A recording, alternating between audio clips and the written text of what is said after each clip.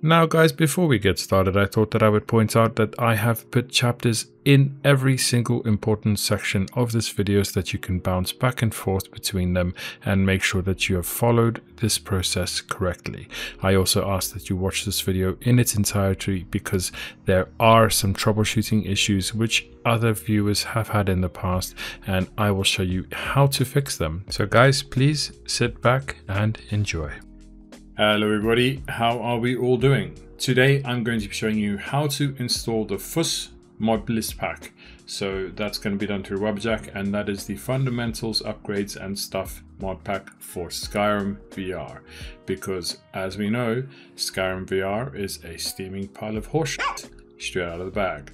But with this mod pack, it'll install hundreds of mods with the click of one button, and it'll completely transform your experience and make it a really mind-blowing experience. So first we're going to show a little bit of a demonstration of what you get with the mod pack, and then we're going to go straight into how to do it. So sit back and enjoy. This mod pack adds ease of life changes, it adds combat changes, it adds mechanics, it adds all kinds of things, but mostly what I like, it changes the beauty of this game. Now guys, if you want to go straight to the tutorial, it's no problem. Just click on this timestamp right here. Otherwise, sit back and enjoy. This is a demonstration of how beautiful the FUS pack makes Skyrim.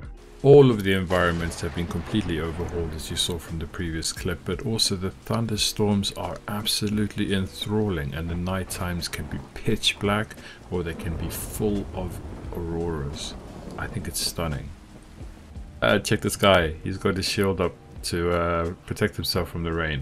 I thought that was pretty cool. I don't know if that's a mod or if that's in the main game, but hey, check it out. And as to be expected, all of the towns have been completely overhauled, including all of the interiors and a whole bunch of other beautiful mods which have made all of the towns look very unique and very interesting. I quite like it. And that's not mentioning all of the texture reshades. So this was a new one for me.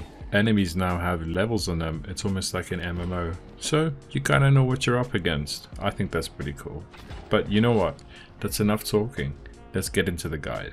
Now the first thing you're going to want to do is go over to your root directory where the game is installed and make a folder called Wabbajack FUS. And inside that folder, you're going to make another folder called Wabbajack and another folder called FUS. And you're going to see why now. Once you've done that, go over to wabbajack.org. All links will be in the descriptions. Make sure you download Wabbajack because we're going to need it in order to download the FUS Modpack. Now guys, we're going to drag Wabbajack installer straight into the Wabbajack folder in Wabbajack FUS. So once we've done that, we're going to go and run the application.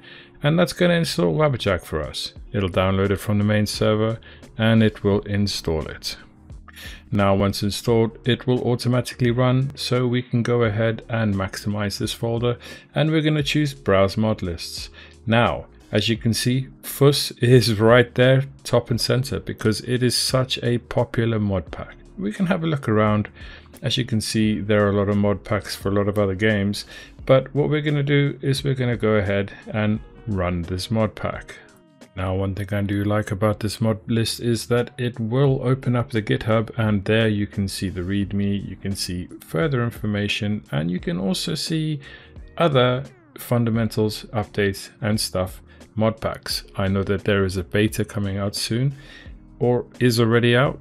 I'll be definitely checking that out. However, if you want to see the source code and you want to see what mods are going to be installed, this is the place to do it. Now guys, while we are on this page, I should mention if you select FUS, go over to code, you'll see a downloadable zip.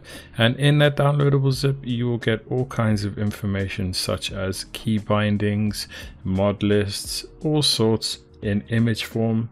It's all there, it's all downloadable, and it's all accessible. I think this is pretty clever stuff.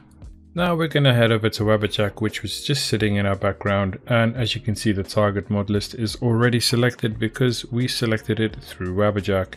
Now the mod list installation location needs to be the FUS folder which we made earlier, and it'll automatically make a downloads folder. Now we can start the download process, and it's going to download every single mod and install it with one click. Now guys, it is worth noting that you do need Nexus Premium in order to download this very quickly, or else you will have to actually download the mods individually. It'll still be doable, but I highly recommend getting Nexus Premium. You can even pay for it for 1 month just to install this mod pack. Now guys, onto a little bit of troubleshooting. This is a very common issue where you'll have the install fail. What you need to do is go into the options of Wabbajack, log out of your Nexus profile, and then close Wabbajack. And then what you need to do is reopen Wabbajack, log back into your Nexus profile, and push play again. Having looked at some of the comments in my previous videos, I can see that this is quite a common occurrence, but if you follow these instructions, log out, log back in, it should fix the problem. Alright guys, so we have successfully installed FUS onto Skyrim VR. We're going to close Wabbajack and we're going to head straight over to our FUS folder, which, if you remember correctly, we stuck that in the root directory where Skyrim is installed. And inside that folder you will see an application called Mod Organizer. We're going to open that. Now once opened, you will be greeted with a lot of information, but fear not, it's all in the right place and it is all going to work. Now what I highly recommend you do is go into the options section at the top and log into your Nexus profile, and that will allow this application to update any out-of-date mods and just make the game run faster. Notice it says first launch takes a few minutes. Don't worry, that's normal. That's just because the mods will be propagating on their first installation and on their first run. Now guys, this next bit is very important, so please do pay attention. The first thing we are going to do is we're going to head over to Steam and run Steam VR. We're obviously going to do that once our VR headset is connected to our computer via link or via Airlink, or however it is you do it, that's up to you. But it's very important that you run Steam VR first, or else this process will not work and Steam will crash. Once you've done that, you can go straight over to our directory, back to FUS. You can even make a shortcut on your desktop if you want, that's completely up to you. But we're going to run Mod Organizer.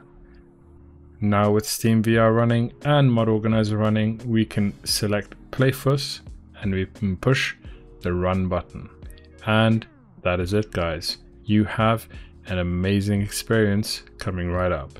Now, one thing to bear in mind, that little notification there is not an error code. It's just telling you that your mod organizer is locked, and that's to stop any issues arising from files being changed during gameplay. Now you're going to see a black screen. Don't worry, that's normal.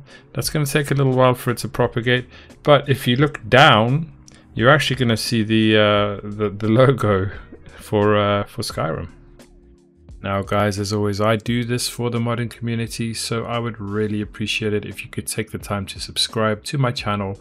I have a lot of content very similar to this, and later on I will be making a comparison between FUS and between Mad God's Modpack, as I have both of them installed currently.